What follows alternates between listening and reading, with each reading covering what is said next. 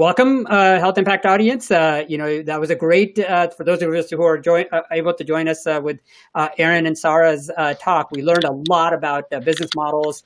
What are the major threats to the existing business models, and how you can use modern, disciplined innovation approaches to really look for brand new things that you weren't doing before. And that's why this next session that we're going to go into, which Michael who's a senior director at for Healthcare and Life Sciences at SADA, is going to be leading around AI for cutting edge clinical care. And what we want to do in this session is really talk about not the highfalutin, hand and arm waving about AI is cool and machine learning is cool. But what the heck is it doing really today to change clinical care, hopefully for either just increased quality or we get increased quality at a much lower cost and much higher safety. And so with that, I'd love to hand this over to Michael, who's going to help introduce the panelists, take over from there, and he'll let you know how he'll be taking questions as well. Michael, take it over. Great. Thank you. Thank you, Shahid, and great to be here with everybody.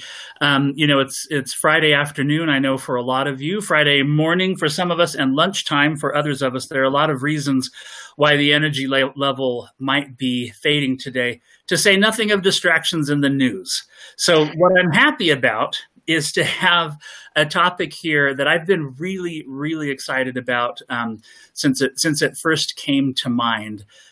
Bringing together three panelists who I've been fortunate in my career the last few years to be able to interact with, really in all three cases, really just small ways, and to have gotten a little bit of insight into some of the exciting and innovative things that they're doing.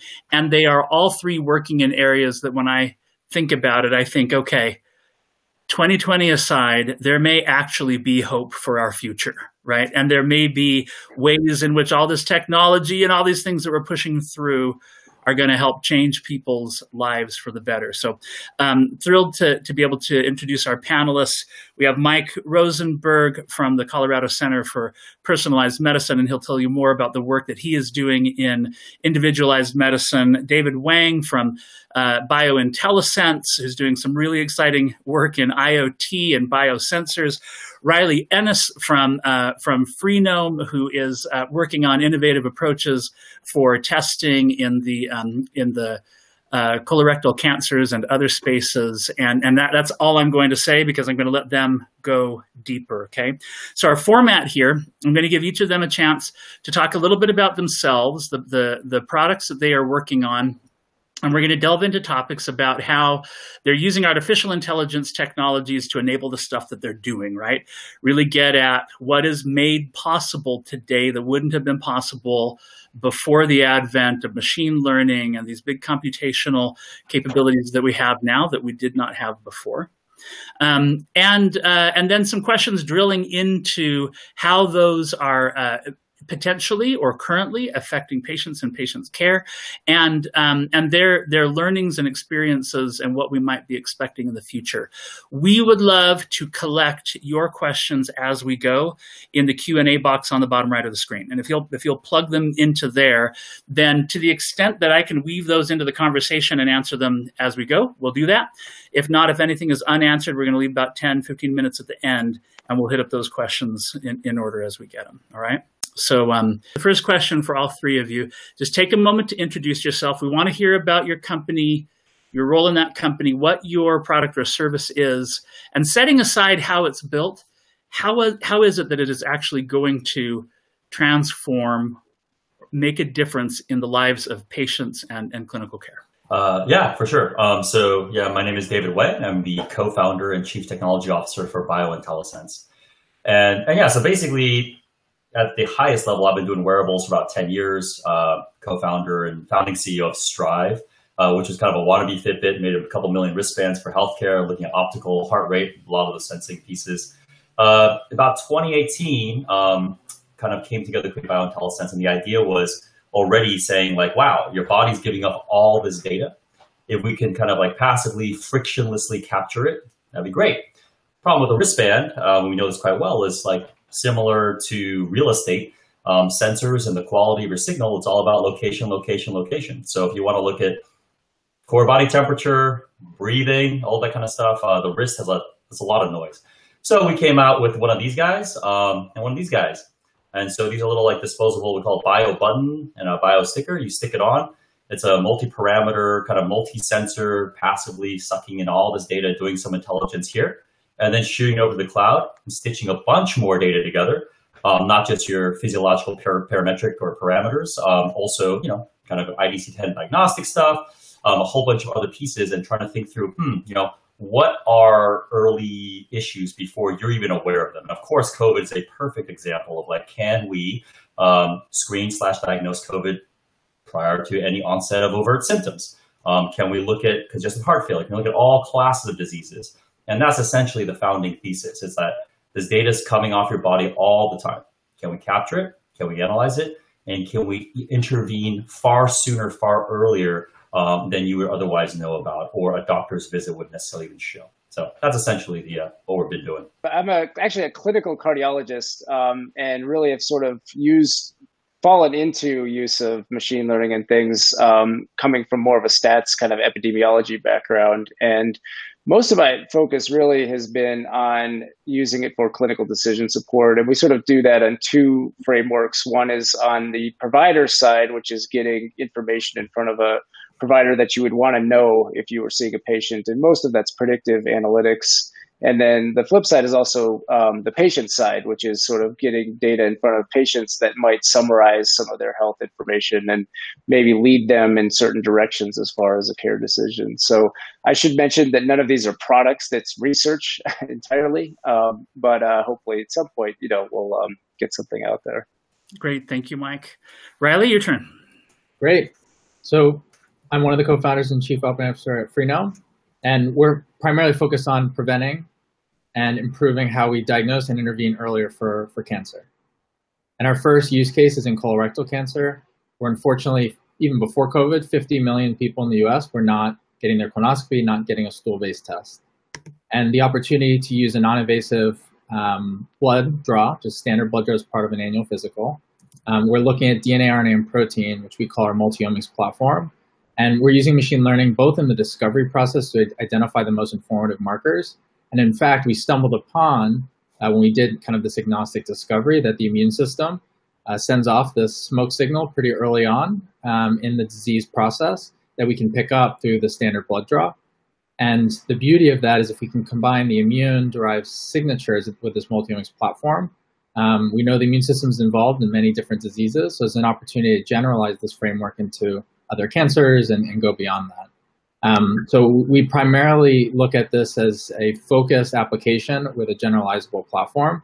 And machine learning has played an important role, but it's been very difficult for us, I think, to get to a position of making that impact. And we're currently working through our FDA pivotal study, which will be happening over the coming years. And that will then lead to the launch of our colorectal cancer test. Great. Those are great introductions. And what I want to highlight here as the common thread and really the thing that when we were putting this panel together drove me to reach out to the three of you is that you are all doing things that ultimately can have a significant impact in the way that we care for patients, right? So, David, in a minute, I want you to talk more about, all of the sort of phenotypic insights that you're able to extrapolate from this sensor that somebody's wearing on their chest. Riley, I can't tell you how excited people get about the concept of a blood draw that might possibly reduce your odds of having to go get an actual colonoscopy, right? That's almost trivializing what you're doing, but it's significant to a lot of us, and what you're doing goes way beyond that. And Mike, I remember conversations a year and a half ago with you having to explain to me in very small words what the difference is between individualized medicine and personalized medicine, and how important those differences are. So we're really talking about technologies that actually can change the way that we care for patients, and then honing in specifically on AI and machine learning. So now what I want to do is go back to Mike. We're going to go back to our original order here. And can you go into a little bit about that individualized medicine versus personalized medicine concept, and why it is that you need machine learning to do what you're doing there? Sure.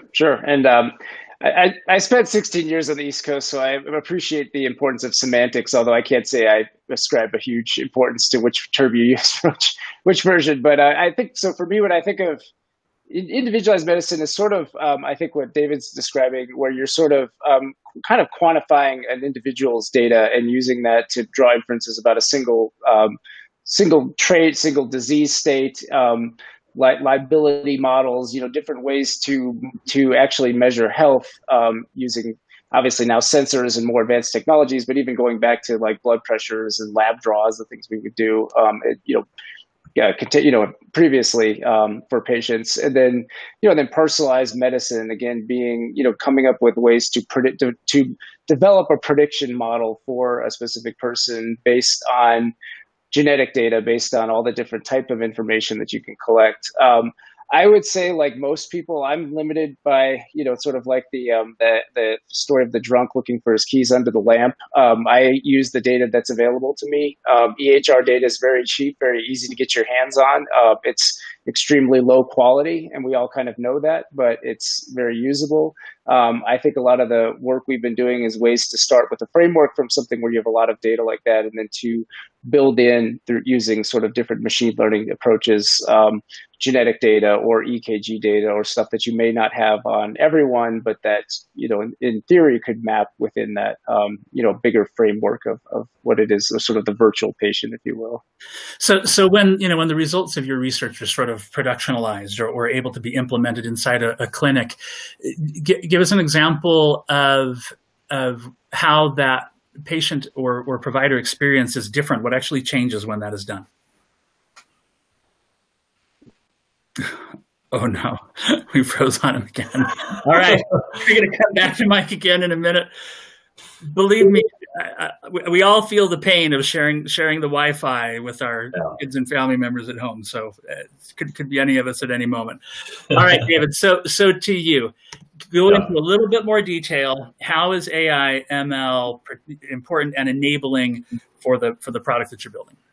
Yeah, for sure. So Bio is like my fourth startup. The first one back in 2002, if you can believe that, we were developing one of the earliest, from a Garmin and TomTom GPS on the windshield. Remember those things in 2004? Super popular, right? We were the leading provider of all that silicon and the algorithms to do GPS. You have a lot of signal processing. You start putting in inertial navigation with a compass, right? So that's old school sensor fusion. And when we looked at building that, it was all like physics and math equations, MATLAB, and trying to do these models with people scratching their heads, right? And then now you fast forward 18 years and it's like, okay, I want to basically discern if you have, X, Y, or Z disease states among 17 interacting parameters. It's just you just can't do it with algorithm tuning. And we tried. And so what's profoundly changed our view and our ability is just what we're seeing across the board, across every industry, which is machine learning, AI, and using that at scale. It's basically allowing us to hit rock curves and accuracy scores that you could only dream of before. And so I think like it really then kind of changes the conversation where it's really almost not even so much about the model, but really it's about how do you acquire that data? How do you clean it? How do you annotate it? And just get to scale. And so, some of the stuff we're seeing across the board that we're actually working with multiple partners on is just, like I said, it's just pretty incredible. And then that helps us inform, what's the next set of little sensors you want to stick in the next generation widget. So yeah, it's completely shifted all of our value proposition to really think through these kinds of screening diagnostics that we couldn't do before. Sure. And so back to that sort of similar question of how does it actually change things? I think we can all maybe get our heads around the idea of artificial intelligence in a self-driving vehicle, right? And we've trained it through millions of hours of simulations to recognize that this kind of shape moving like that might be a pedestrian in the street. And so slow down and make sure that you don't hit them. Yep. What is it that the AI inside the Biointellisense sensors is actually doing?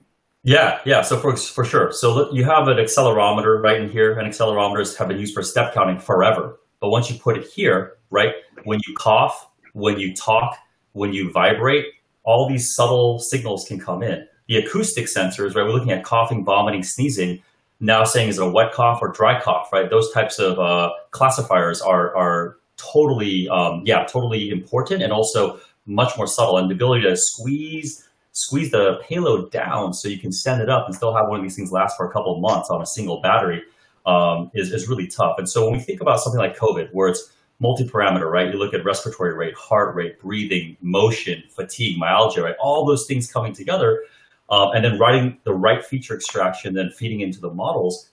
It's just basically using a couple core sensors here with the right types of features, and then you just see those predictor values. And that's kind of like specifically how we're doing it, right? We are FDA cleared for heart rate, respiration rate, temperature, but we also have additional features like your gait, your body position, your movement, coughing, sneezing, all that kind of other stuff. And that tapestry, that kind of landscape of signal all feeds in to what we call a SADA, a software as a medical device. So it's basically an FDA approved algorithm, so to speak, or a machine learning model that gets, or a function that gets exported to essentially screen or diagnose ABC.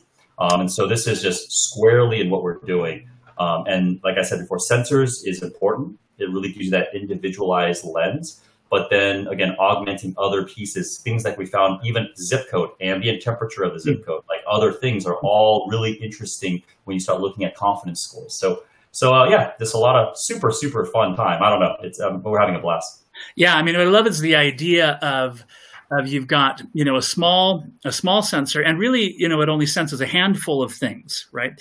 And from that handful of things, you're able to develop and train models that then tell you things that are really useful, like this person is coughing, this person has a dry cough, this person tripped and fell, right? So extracting entire phenotypes from a 2-inch square on your chest, I think, is remarkable, and it's hard to imagine like how we could have done that in the pre-AI world. Yeah, I'll give you another example. Let's talk about fever, right? And the classic clinical definition is, oral thermometer, 100.4 degrees, right? Very simple. And what we're finding is like, wow, that's easy enough, but someone's got to, put a thermometer inside 2 times a day versus stick this on and don't think about it. But when you're on the skin and on the wrist, right? You go inside, go outside, air conditioning, all this crazy stuff, right? There's noise everywhere. But then at the same time, you're not taking 2 measurements a day, you're taking 10,000 measurements a day. So it's a super interesting kind of like remapping of how you do data acquisition and using machine learning, but then having reams and reams more data that allows this kind of data acquisition to be frictionless, right? That's the key. I think what Riley's doing is incredible as well, right? Just like blood, and then just running that through, just taking that barrier all the way down and pushing the predictive, insight forward, right? I think that combination, that's the future. So super exciting. Yeah, that is exciting. And you say it's the future, but this is something that Biointellisense has moving right now. Riley, just since your name came up, why don't you jump in? Here's that same answer. So how is it very specifically that AI comes into play in the work that you're doing, and how does it actually change what the patient care experience ends up looking like? Yeah, no, and I think for us we're taking kind of a different approach, and I'll come back to the replacing the colonoscopy. That actually we don't want to replace colonoscopy. Okay. If everyone actually got their colonoscopies, then we wouldn't have this problem. And I share that because I think because we're submitting what's called a PMA, so it's more of a higher bar for an FDA submission. But given the complexity of multi-omics, of looking at DNA, RNA, and protein from blood, it's actually very difficult from all the data pipelines and the versioning of classifiers. And the FDA is still moving their way for PMAs with respect to machine learning. So for us, it's actually finding and understanding our problem and all the touch points in which current care is being delivered, and where a human-in-the-loop solution that's not just the blood test, that more holistically, people see Freenome as enabling current practices of medicine, as more of working with the system to build towards change. And I think that philosophically is really how Freenome we've really approached this problem. And with machine learning specifically, what we started to see is when you start thinking about colorectal cancer screening, the first step is people turn a specific age and then they're reminded by their physician, or they know that they should get screened. Unfortunately, there are people who are now younger getting diagnosed. We're seeing unfortunate, very tragic deaths like with Chadwick Boseman, where somebody way outside of the guidelines got diagnosed and passed away from colorectal cancer, which is completely preventable. So a lot of the payers and providers are looking for solutions, not a blood test, but they're looking for ways in which they can figure out who needs to get screened, who's up to date on their screening, and can we provide both software and machine learning that can help just triage. These are people who should get a colonoscopy, and now they know who to prioritize and reach out to. So that's a first step in the workflow where today people do that, but it's mostly from calling people, from just downloading lists of names and reaching out to people who are a specific age, versus understanding some of the explainability behind these models of why might somebody a specific risk factor, should they really, really get screened, which might actually incentivize them to come in and get a colonoscopy. So that's one touch point kind of outside of the blood test that we're seeing machine learning play an important role to fit into that current care pathway and just augment what people are already doing. And that really builds trust with the system. It builds demonstration cases that when we have the blood test, which is machine learning enabled as well, it starts to fit into this overall story and narrative around what's possible. And the big one of machine learning for us really is on that blood test, but it's not just in how we classify cancer versus healthy. It is in how we featurize the data, is in how we look at quality control of our data, how we can normalize, how we handle missing data. It's how we think about adding additional analytes and different blood measurements over time. It's how we incorporate the clinical risk priors from the EHR data into the multi-omic classifier and bring more of a multimodal approach.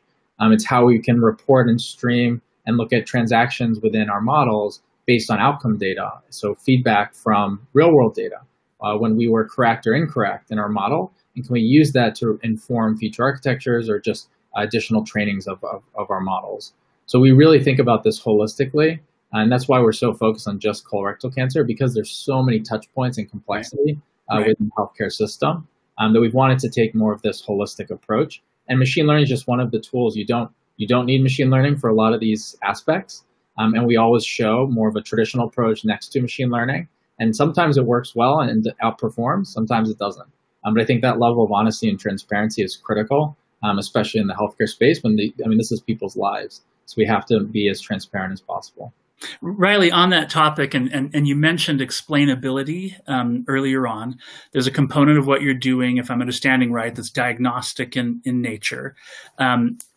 Is that a problem that you have had to deal with? Because one of the concerns about machine learning is you may get a highly predictive model, but you may not be able to explain why it works or give a biomolecular justification for whatever is being found through this diagnostic model that you've created. Is that lack of explainability a concern or something that you have had to face and try to address within Freenome? Yeah, so on the clinical metadata side, it's a little easier because as long as some of the risk factors being identified are falling within the guidelines, it's something that can be easily tested by the physician. They know that, for example, diabetes has some association with increased risk for colorectal cancer. So if they see that somebody who has diabetes is being called out in the model, that they really should get their colonoscopy, that's something that fits within kind of the current paradigm of those risk frameworks. And then it's on publishing on any additional risk factors. And on the blood test side, it really is how you structure the features. If you make your features more interpretable and you find ways of extracting based on which features are being more informative versus less, there's an element of explainability, and then it becomes in how you communicate that into different audiences. So I think it's something that it's a little harder in the blood test, but it is possible. Something that's critical for FDA, critical for several stakeholders. And I feel like this is an area where healthcare has a bigger challenge here because people are rightfully sensitive and concerned about what decisions are being made about them and their health and their body. And they always want to know why. Doctor, why is this? Help me understand. How does A get to B?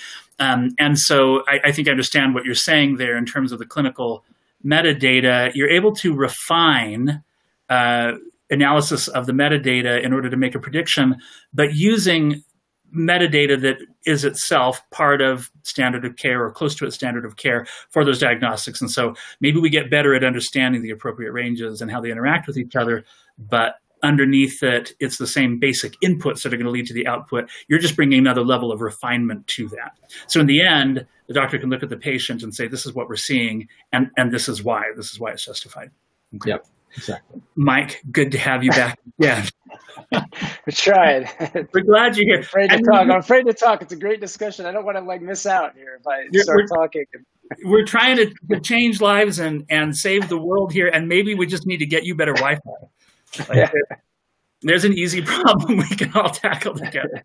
Really, really sorry, man, but we do all understand sharing Wi-Fi with kids. So you're fine. You're in good shape. I want to go back with you, back to how do I, as a patient, How has my life changed or improved through the ML-based work that you're doing and an individualized medicine approach versus things that are happening more commonly now?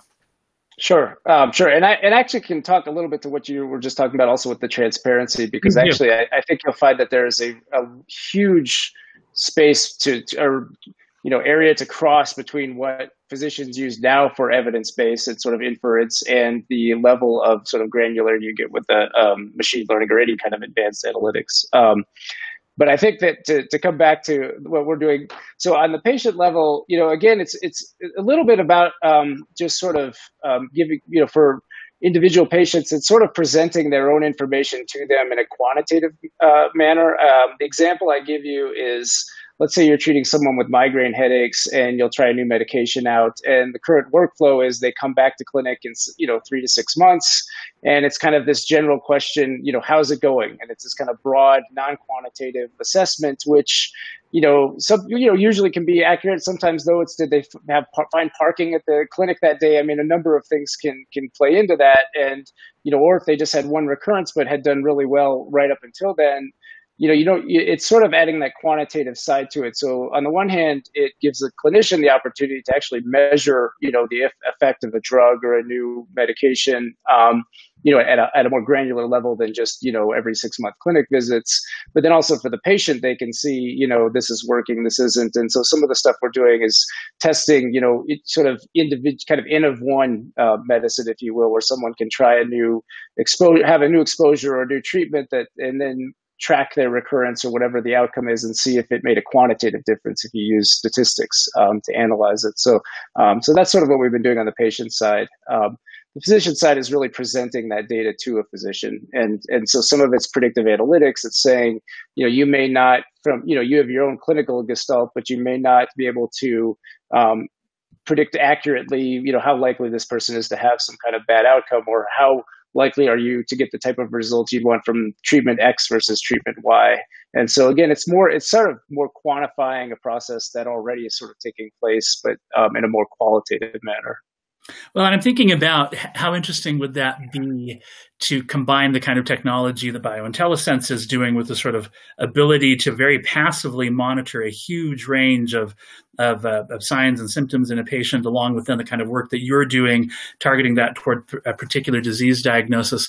One of the things I'm excited about is to see, as more and more of that kind of crossover happens, what sort of explosive new breakthroughs do we see happening when this incredible device is merged with this incredible new diagnostic approach, merged with this new approach for how we think about the disease and treat that patient individually. There's a lot of exciting stuff ahead, which brings me to what I think is going to be our last sort of in-depth question here before we give a chance for Q&A with the audience.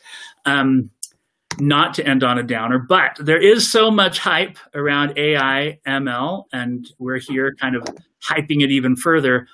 I want to ask the other question instead of hype.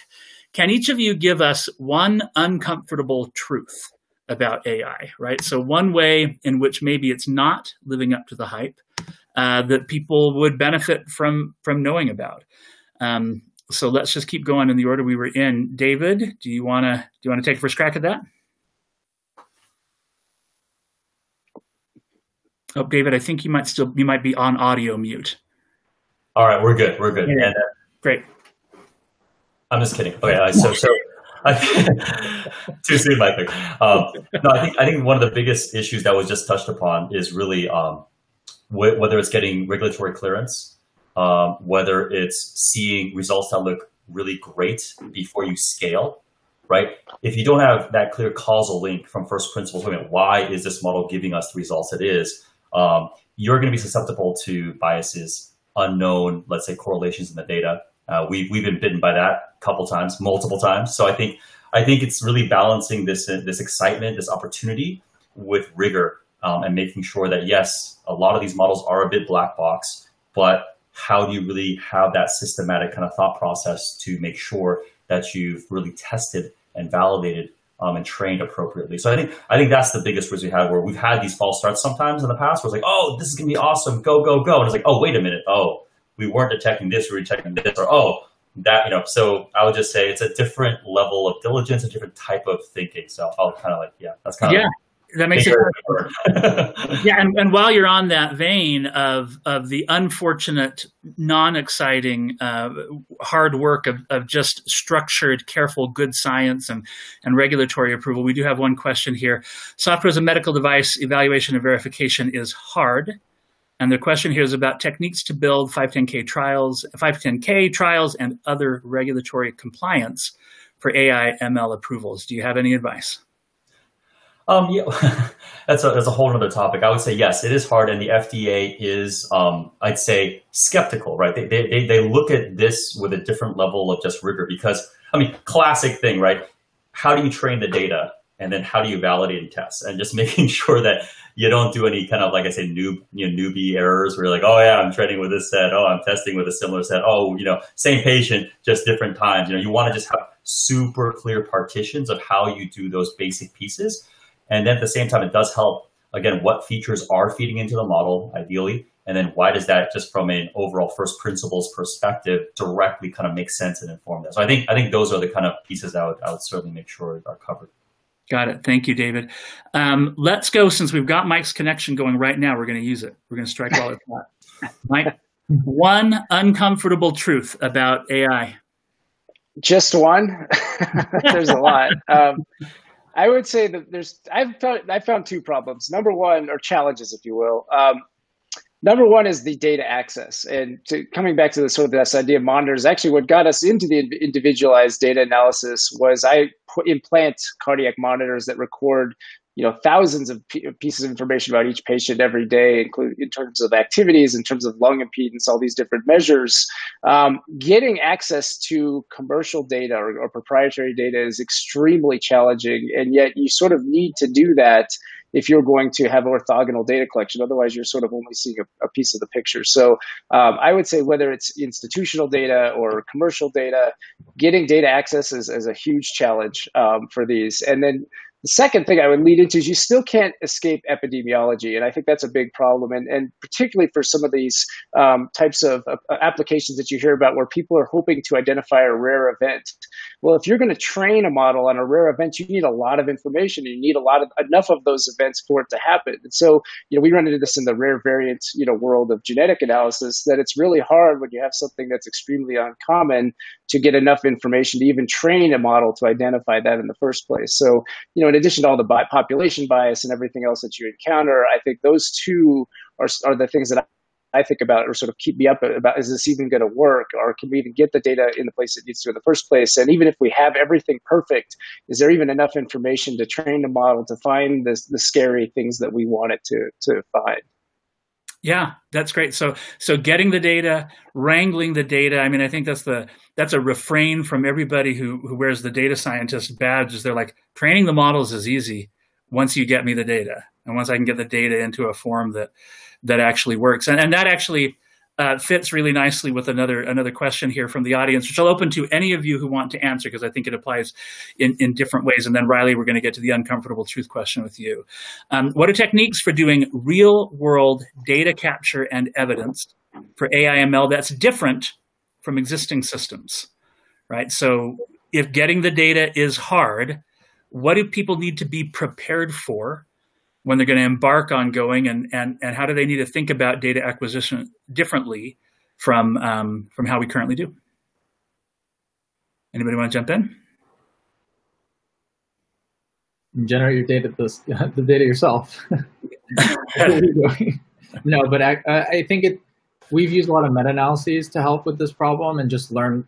It's really about understanding the relationship between data, because you can start imputing one data type from the other. And then using meta-analyses just to constrain and ensure, as long as you have a clean enough representative validation set, we can really ensure that test and validation are being done in a way that's diligent and consistently observed in multiple different databases, even if there's not one large one. So it really is kind of designing how you can use data in an effective way, or doing a lot of data generation yourself. Got it. I think that's a great answer. David, Mike, anything you'd add to that? Make friends with people who have access to data. Very good one. Yeah, and it is probably an area, honestly, that would warrant its own discussion, right? Where do you get the data? How do you wrangle it? Sometimes the answer is not actually as hard as it seems. There's a tremendous amount of public data out there available for all kinds of sources. And I frequently have people in my line of work who are coming to me and asking, how do they get to that? Gosh, it would sure be great if I could get to this. And the reality is that in many cases, the data is out there. There might be a little frictional barrier to entry, something you got to sign up, a system you got to learn to use, an application you have to fill out, but it's there, right? And I think an interesting challenge for the industry would be if we could come together somehow and create that sort of comprehensive database or directory of what data exists and what does it take to get it. So not necessarily talking about putting it all in one place, but even helping people understand what it is that they need. David, you mentioned, for example, that some of the metadata that you guys might work with around those sensors is what's the ambient air temperature in the zip code today. That's interesting metadata that's out there that not everybody would know how to go and find that. And once they've got it, how to ingest it and use it. So I think, not a great answer for the person who's asking the question, because we're basically saying it's hard to generate the data yourself if you can. But there might be things that we could do in a whole other panel discussion on how do we actually lower that bar in order to accelerate some of these transformations. All right, so Riley, then back to you on the uncomfortable truth question. What's the hard truth that people really need to know about AI today? Yeah, so I definitely want to echo the confounder and just some of the issues with data types.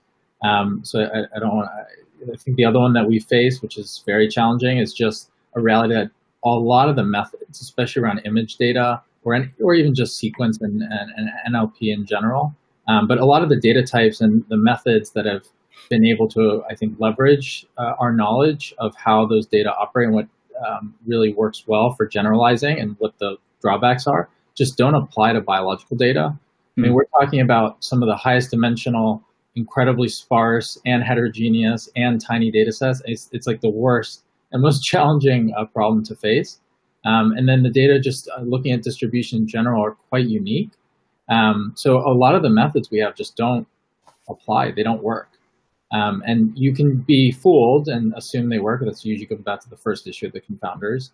But I think what we found is it's taken a lot more of our computational biologists, our clinical scientists, our bioinformatic folks, as well as the machine learning engineers and machine learning scientists to work really closely together and to have a company culture where we can be patient, because this is a long-term effort. Because what we're starting to see is that without understanding these biological networks and encoding those as priors, or just really building architectures that reflect the biology, which first of all, we don't understand, becomes even more difficult to have that rapid iteration. So I think giving the scientists and the engineers the space and the patience so that they can do the research well is critical. And that's why it's really picking a problem where machine learning is not needed to solve the problem. You can still solve the problem without machine learning, but it gets your foot in the door to the data or to the clinical relationships and regulatory relationships that you can then overlay machine learning at the right time when it's ready. And I think that approach is just very important. So we don't rush a lot of these machine learning systems out, and then we have all these mistakes and problems, but really just taking a grounded approach and prioritizing problems that can be solved with more traditional linear methods, and then building towards that longer term. So I think the biggest challenge we've had is just for biological data, there's just nothing. I mean, at a lot of the conferences we go to, the research conferences, there's like 2 posters looking at biological data because it's so messy and challenging. So there's just a lot of research that needs to be done for us to apply this to biological data. You guys, those are fantastic answers to that question. I got to say, I was really curious about where you would find the pitfalls, and there's overlap and common themes in those. And I hope that folks listening were able to pick up something, maybe something that you're already dealing with, or maybe something that you can give some thought to. We have just like a couple minutes left, and so this is actually going to be the last question, and it's quick answer, and hopefully a little bit fun. Once upon a time in health technology and biotech, it was a big deal to be computerized, right? And we had conferences talking about how we're going to computerize healthcare. And then it was a big deal once upon a time for things to be mobile. And there were conferences that you would go to, and all that they were talking about was, hey, we can let your clinicians do the work that they want to do on this iPad or this tablet, or you can get patient-reported outcomes from apps. And that you were mobile was a big deal. And we do not talk about those things anymore because they're just the foundation on what we're building the next innovation. So I guess my question is, do you think that we're going to get to the point where it's no longer special to have an AI-driven product in the healthcare or biotech space? When do you think that's going to be? David, you're first.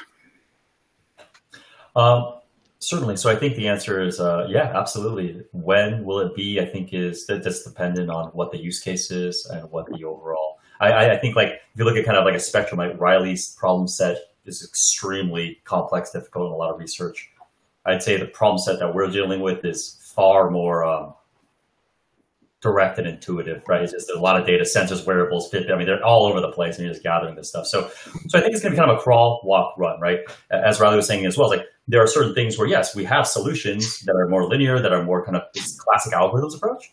And then we say, okay, well, we can take those same kind of inputs, but then run it. It's like, wow, you get a lift, right? And that kind of incremental confidence building and sequencing makes a lot of sense. So from my perspective, we're going to start embarking on this journey where I would say, using this in wearables and that whole, it's already started for us, but we're kind of at the tip of the spear. And yeah, I think it's probably, a couple of years to diffuse. I don't know if it's 2, 3, or 4. Certainly COVID is a massive catalyst for a lot of these types of technology.